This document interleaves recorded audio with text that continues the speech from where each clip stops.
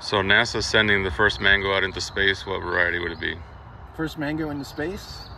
I don't know, maybe. So we're here talking rootstocks a little bit with some grafting, and we're talking about the average home, backyard grower who has a little skill in grafting. And so should they be looking specifically for a turpentine stock, or would any stock be okay? So this actually comes up every once in a while, periodically, because we sell a lot of budwood to customers, people that want to graft at home, and a lot of that is within Florida. And there's this perception that they need to be using turpentine rootstock, and we'll get people that are looking all over the place trying to find turpentine seeds or trying to find turpentine rootstocks in pots or whatever. And if you're some person at home grafting mangoes, you know, you really don't need to concern yourself with what kind of rootstock you're using most of the time, especially here in Florida. You know, if it's making a nice graftable shoot, use it, because the chances you're going to see a performance difference between it and turpentine are not very high.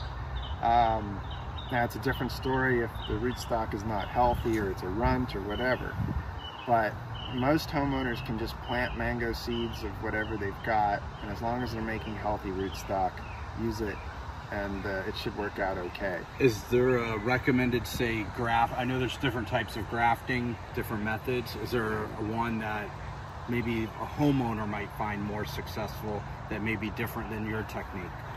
Well, I think in most cases homeowners will find success using cleft or veneer grafts, and between the two of them I usually prefer cleft grafts because the cut is not, the longitudinal cut is not very long, so like it's a little more simple and quick and easier to match and less opportunity for error, I call it. So I think most homeowners probably should just stick to cleft grafts, and they work fine with mango. So stick with what works. Yeah, I mean, like if you want to try veneer, you can. Obviously, there's lots of other methods of grafting besides those two, and most of our trees are produced with a different method than those two. But we cleft graft a few trees here and there. Share your method? No, but well, I mean, like yeah, I mean, like we could go, you know, off the rails on all kinds of grafting techniques and stuff, but we won't. But anyway, but with rootstock, we do use a lot of turpentine, okay? It's probably most of what we use. Most of the other nurseries use it. But we use non-turpentine stocks too. Turpentine is readily available. They make lots of fruit, lots of polyembryonic seeds that come true to type 80+% of the time. And they make a rootstock that we can use pretty quickly, you know, that's kind of proven, if you will, in Florida soils. You know, but like it's not a necessity by any stretch of the imagination. You know, we like working with them because they're easy to graft with, you know. But there's lots of other stuff that makes good rootstock too. So don't think that you have to graft your turpentine.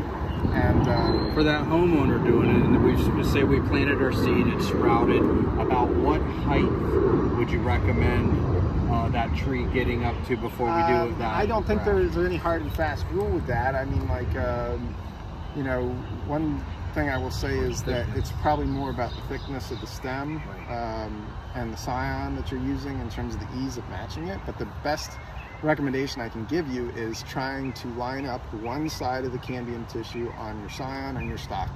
And if you try to line, because what happens is people will try to line up both sides, you know, or all sides, and they end up lining up nothing. So all you need is one. Okay, Guilty. so just, yeah, a lot of people Guilty. do that. Did it. Amateur grafters do that all learned. the time, and they end up with a high fail rate because of it. Just try to line up one side. You'll see a much better success rate if you're an amateur grafter if you do that. What is the process for someone to order budwood from you? We have a system where on our website people can submit request lists once we've opened that up for mango, which I think we're going to do this week.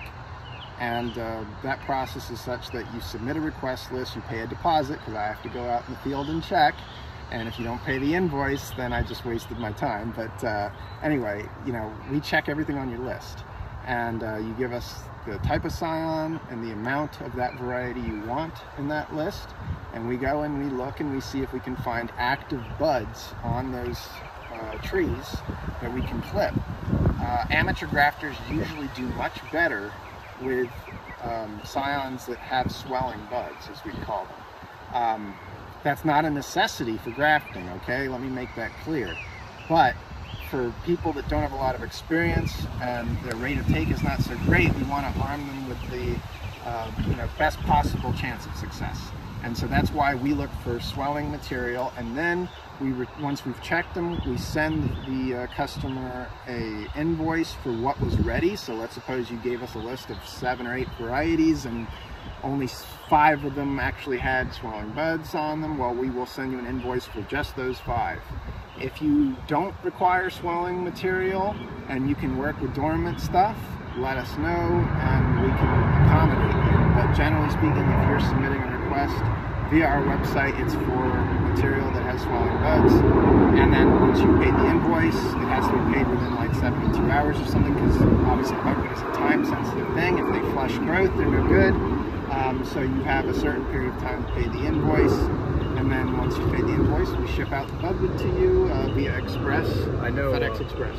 I know personally, like I had bigger success once I started using swelling buds. The other question I have real quickly is, from the time you cut it to the time the person grafts it, what should that window or time frame be approximately? Well, okay. I know there's variables on how good somebody can graft. So the simple thing is, the quicker that you can graft them from the time they've been clipped, the better off you are. However, I have grafted material that was well over a week old, sometimes a couple weeks old, and I still got stuff to take. So, but they do lose viability the longer they are removed from the time that they were harvested. A lot of that has to do with how they're stored. When we ship budwood, we make sure that that budwood is in moist media, and that way they do not dry out if they're sitting for a long period of time because the delivery service failed to deliver them or whatever. But typically when we ship them out and they're going express, they're getting there 2 days after we've harvested them, and they're fine. I mean, the viability is very, very good at that stage. So, but I would certainly encourage people to graft them as soon as they can. So, and if they have to store them, they can store them in refrigeration, not freezing conditions, refrigeration. Temperatures in the 40s or 50s are okay. You want to avoid any temperatures in the 30s because there's an opportunity sometimes for the scion to experience freezing, and that will kill the viability of it. And a lot of home residential refrigerators have freezing pockets in them depending on what temperature they're being kept, so be careful with that. But otherwise, use them as quickly as you can once you've got them. So, any differences in viability by variety, perhaps? Yes, some mangoes graft easier than others. That's certainly the case. Even for us, you know, when reproducing commercially. So some of them are a little more fungal prone, and they can get, you know, that's another reason, another thing I should have mentioned, tips for amateur grafters. You know, if you can keep your grafting tools sterile, that includes your knife and any pruning shears you happen to be using, that helps. So keeping pathogen out of the incisions. And just rub it with alcohol would be your suggestion, or rub it with... you don't have to use rubbing alcohol, okay, but it works. You know, you can use hydrogen peroxide, you can use like a diluted bleach solution, things like that. So regardless, you're just trying to sterilize your tools and make sure that you're not introducing a pathogen into the tissue when you're making the graft. First mango into space? I don't know, maybe one of those ones that Richard Campbell named after planets. Like Venus mango, there you go. Yeah. There's Venus.